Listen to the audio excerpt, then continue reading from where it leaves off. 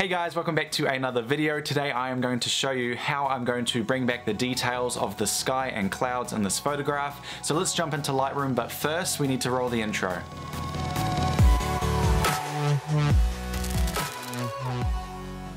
So I've opened the photograph in Lightroom, and the first thing I'm going to do is decrease the highlights all the way down to -100. So as you can see, some of the details in the sky are now visible. I'm also going to play around with the shadows to bring back some of the details in the shadows created by the rocks here. I'm then going to increase the saturation as I took this photograph with a flat picture profile. I'm going to increase it until the colors look correct.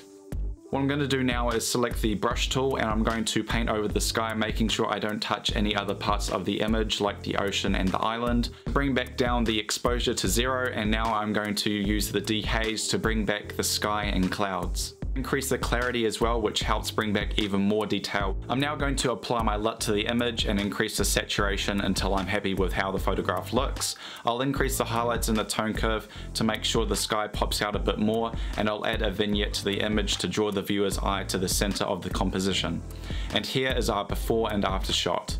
This is how I do it. I'm sure there are plenty of other ways though. Thanks for watching this video. Hopefully this helps you if you have a blown out sky in your photograph. Remember to subscribe, and I'll see you in the next one. I'm breaking my habits, my passion, imagine dragons, imagining her radioactive, my patterns are spitting.